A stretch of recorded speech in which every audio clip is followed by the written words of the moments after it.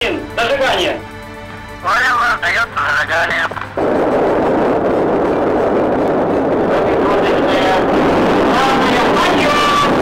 Желаю вам доброго полета. Поехали! More than half a century ago, Russia introduced mankind to the path of space. The first steps really came in threes. The first cosmonaut of the planet, Yuri Gagarin, the first female cosmonaut, Valentina Tereshkova, and the first spacewalk ever made by Alexei Leonov.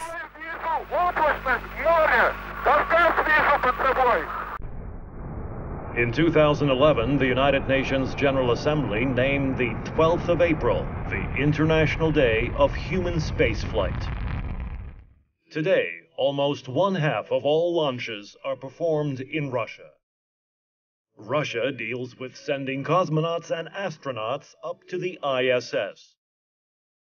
The International Space Station is the human outpost in near-Earth orbit.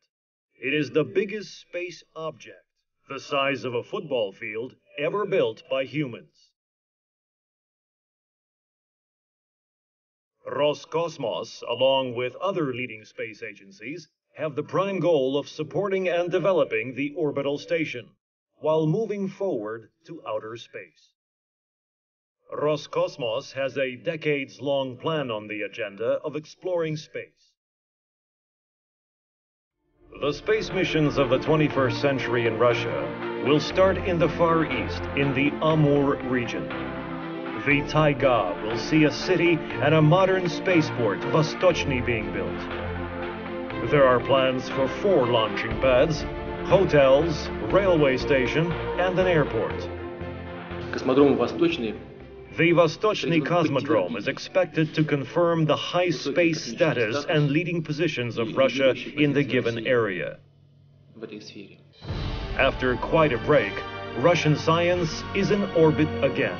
The Spectre-R telescope is the first Russian automatic device aimed at exploring the galaxy. It is supposed to expose the eternal question of life. How were humans and Earth created? Firstly, we are planning to launch the Spectre in the X-ray range, and secondly, in the ultraviolet range, to study these questions.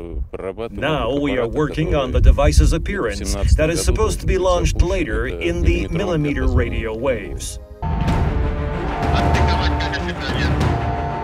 The Soyuz is the safest middle-class carrier rocket in the world that now has a new home port, the Kourou Cosmodrome in French Guinea. It adds a point to the Soyuz's launching map. The year 2011 saw the launch of the first Soyuz with 2 European satellite navigation systems, Galileo, on board. All the launches are held under the agreement of both Russia and France. In the coming 15 years, there will be no less than 50 Soyuz spacecrafts launched from the Kourou Cosmodrome. There is a space nuclear energy unit of higher power being created for the future ships in Russia. The new engine will significantly increase the speed of our spacecraft.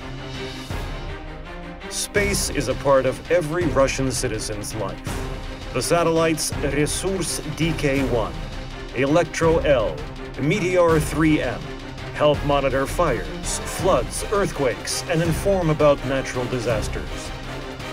In the 21st century, Russia is planning to explore the northern territories. The North Pole plays a major role in shaping the world's climate. The new satellite unit, Arctica, will be monitoring the whole weather picture there. The first weather satellite will go into orbit in 2015. The GLONASS satellites are laying a path for humanity. Now the navigation system is working to its limit. Russia is ready to provide the whole world with the navigation signal, especially when borders don't matter. It is possible that in the year 2036, Earth will meet with a giant asteroid called Apophis. Russian constructors have elaborated a plan of sending a radio beacon towards Apophis. It might be installed on the body's surface or launched in the asteroid's orbit.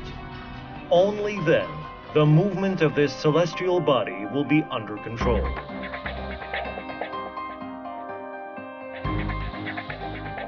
Nowadays, in Moscow, there is an expert anti-cosmic threat group created under the supervision of the Academy of Sciences Council. Also, collaboration with the United Nations grew successfully to be continued nowadays, just like the International Astronomical Union. The space experience of Russia today is highly significant to the whole world community.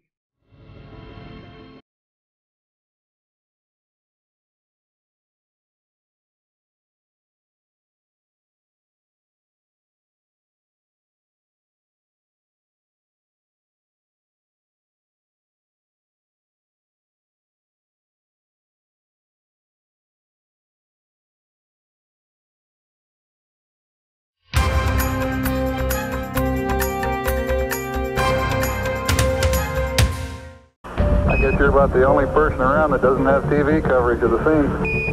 That's all right, I don't mind a bit. They've got the flag up now, and you can see the stars and stripes on the lunar Flag surface. up now, you can see the stars. Are you getting a TV picture now here?